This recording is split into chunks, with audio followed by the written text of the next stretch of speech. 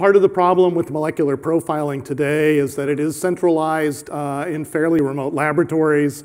Samples are very limited, and for the number of tests that can be performed on samples, such as lung biopsies or FNAs, there just isn't enough material to do all of the testing that is possible. And also there's poor integration of the data that is oftentimes confusing both to the patients and to the physician. And so at HTG, we're interested in being able to have every lab capable of doing full molecular profiling. We feel we have tools and techniques that optimize the sample, and also that we can promote personalized therapies and optimize drug selection at the local level. What we use is a nuclease protection assay, which is a very accurate way to measure RNA expression using the S1 nuclease. The assays that we are developing are highly multiplexed. We are capable of doing over 2,500 different markers at once on a single 5-micron section. And our technique is completely extraction-free. We have proprietary lysis buffer that solubilizes DNA and RNA without any extraction or purification. This is just an overview of what our chemistry looks like for interfacing with next-gen sequencing. We have a protection probe that is 50 mirrors in length, optimal for solubilizing from paraffin sections where you do get fragmentation of RNA. We've added a wing on either side and a wingman in order to protect this probe from the S1 nuclease, which chews up single-stranded nucleotides. We capture a target. We eliminate excess target and excess probe by an S1 nuclease digestion. We use heat and base to hydrolyze RNA. And then we're able to, through a simple PCR step, add tags for sample identification and also adapters for either an Illumina sequencer or an ion torrent sequencer. And then the library gets cleaned up, it gets pooled and concentrated, and it's ready to go on a next-gen sequencer. This is just an overview of the workflow where sample prep, again, we're able to work not just with FFPE, but also with frozen tissue, plasma, serum, cell lines, and PAX gene samples. These are solubilized in the lysis buffer. There is an automated step now on our processor for the nuclease protection assay. And then, as I said, a quick PCR step to add the appropriate adapters and tags for identification, and then next-gen sequencing. We also have, as part of our host system, a data analysis parser that is able to quickly, within 15 or 20 minutes, give you data back on what sequences and what targets were present in that sample. So we have now on the market a microRNA assay that looks at approximately 2,200 human microRNAs. It's compatible, as I said, with both the Illumina and the ion torrent platforms, and works with a variety of different sample types. The assay is very reproducible. This shows matching frozen versus FFPE lysate, both prepared in our buffer, with very good correlation of expression between the two samples, and the same with RNA that may have been extracted from FFPE or where there was no extraction, again, just lysis using our lysis buffer, and good correlation between expression of the microRNAs. The assay is exceptionally reproducible. Here you're looking at technical triplicates on the platform, and then day-to-day reproducibility is also very, very high. As I said, we're able to work with very small amounts of tissue. This is exceptionally important for being able to look at lung samples.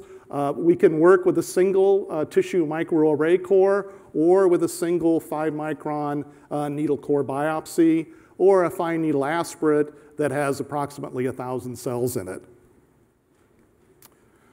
Right now, we have in development a lung fusion assay that will multiplex and look at ALK, ROS, RET, and NTRK gene rearrangements.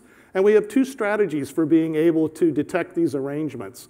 we're looking at the 5' to 3' ratios, but we also have developed probes that span across all of the known fusion junctions.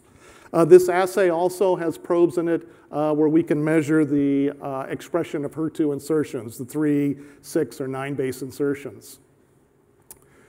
This outlines, again, the strategy where we've developed a series of probes that tile either the 5' or the 3' end of the ALK gene. When there's no rearrangement, there will be equal expression of these two ends of the gene. But when there is a rearrangement, there is an overexpression of the 3' end.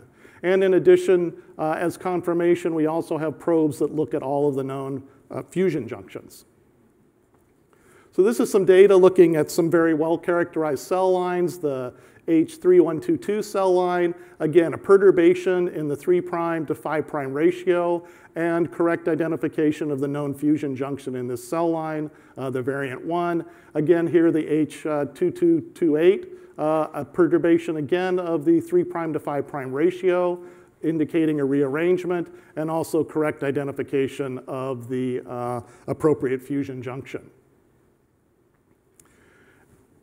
This assay also works very well on formalin-fixed paraffin-embedded tissue. Actually, in screening a lung cancer array, found a RET rearrangement that we weren't expecting, but was confirmed with the appropriate fusion junction and, again, perturbation of the 3' to 5' ratio. We have not found a case yet with an NTRK rearrangement, but have been working with a well-characterized cell line, again, being able to readily detect these rearrangements. We also have analytics software that works on our host to give you a printout of the results in graphical form, indicating the ratios either of the 3' and 5' relationships, and also a similar printout or readout for looking at the specific fusion junctions for these different rearrangements. As I said, this assay also contains probes in it for being able to look at the HER2 insertions. And again, here's a well-characterized cell line that has a 3 base HER2 insertion, and then some wild types where you don't detect the HER2 insertion with our probes. We have a variety of different assays that are in development in addition to the lung fusions. We have a pan-oncology array that looks at more than 2,500 messenger RNAs that are expressed within the oncology genome. Also included in there immuno-oncology markers and markers for looking at FGFR and the HER2 family. As I said, this has over 2,500 different genes in it. We look at a variety of different pathways, including drug targets, and also there are histological markers in there to confirm that you do have the right tissue, that you're looking at lung cancer if you expect there to be lung cancer cells in there, also for being able to profile if it's a breast tumor or a lymphoma, the histological markers that are usually expressed in those tumors. This is just an example of some of the data that we've generated looking at either an ovarian cancer with overexpression of estrogen receptor and MYC, a melanoma where there was FGFR1 overexpression, and this was also c-KIT positive, and a breast cancer with overexpression of HER2 and also MYC. And also you can see here's the immunotherapy markers that we're able to look at in these different tumors. As we move forward, what's also in development is being able to look at the heme gene rearrangements and other solid tumor gene rearrangements. And we are moving forward with developing both RNA and DNA assays for being able to look at mutations, again, within a single 5-micron tissue section.